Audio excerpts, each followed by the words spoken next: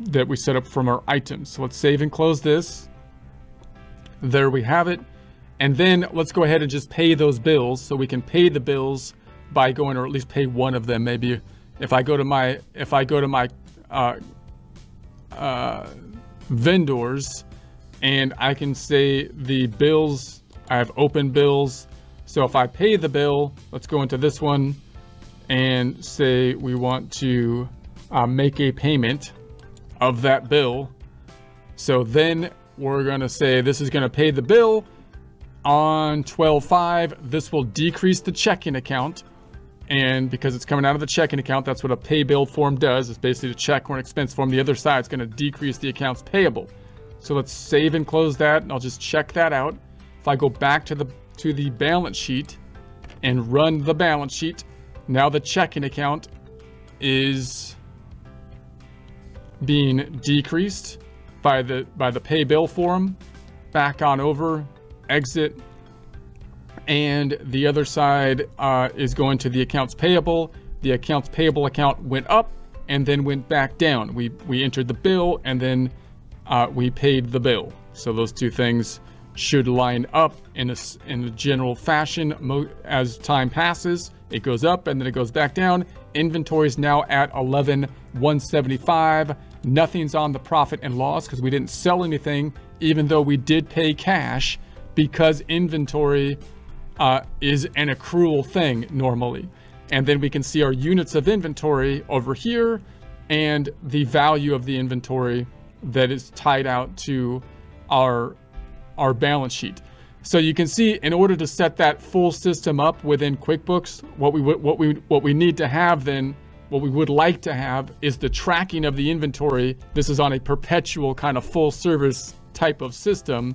The inventory account is going up when we purchase the inventory, and you could, imagine that to be a more simplified system where you just pay, like you just have an expense where you bought the inventory. When it actually hits the checking account, that you then add the items here instead of entering a purchase order, a bill, and then basically hitting the checking account. You can imagine it just, when it hits the checking account, you're gonna do the same thing, increase the items.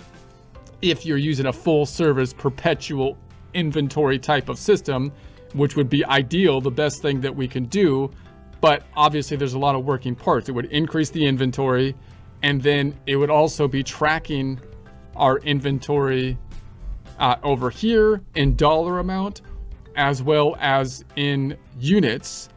And then when I sell the inventory, which we'll take a look at in future presentations, with either an invoice or a sales receipt, it will reduce the inventory.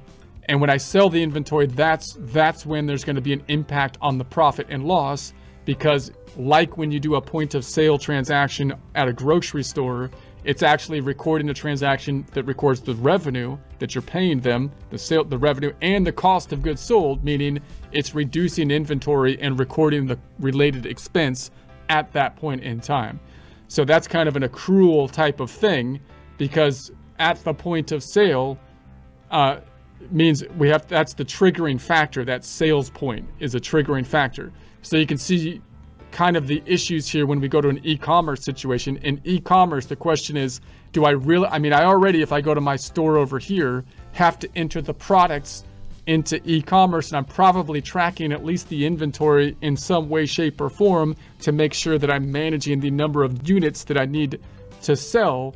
Do I really need to make that same information input into QuickBooks so I can run another inventory report within QuickBooks, right?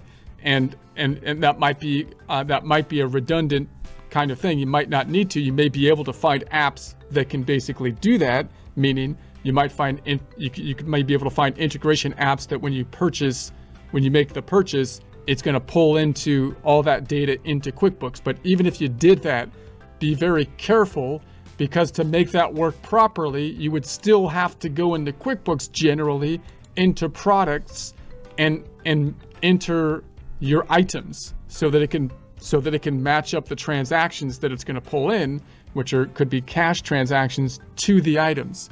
And many people would recommend, and I would generally agree most of the time, for most small to mid-sized businesses, that that's going to be too tedious oftentimes. And if you have a high volume of sales, it's going to be confusing, and QuickBooks isn't as robust an inventory management system as some other inventory management systems. So it has limited capabilities for more advanced kind of inventory needs in the first place. So when we go to the e-commerce side of things, that's why we might have to decouple this. What are we going to end up doing? We're going to basically say, maybe we should move from a perpetual inventory system to more of a periodic inventory system, so that I can track the dollar amounts of inventory on a periodic basis and get my financial statements correct on this side. And then I can track my units of inventory logistically quite well in like a Shopify or an Amazon or something, in order to meet the needs from just a logistical basis to make sure my sales needs are being met. So then we'll take a look at some of those concerns in the future.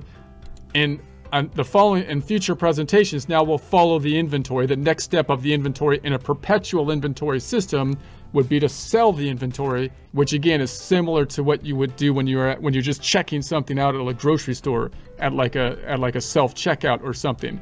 It's quite easy and automatic if everything is set up, but there's actually a lot going on behind the scenes, and there's a lot of data that's basically happening, and so it takes a lot more know how to set it up and then make sure everything is linking together to do the perpetual system.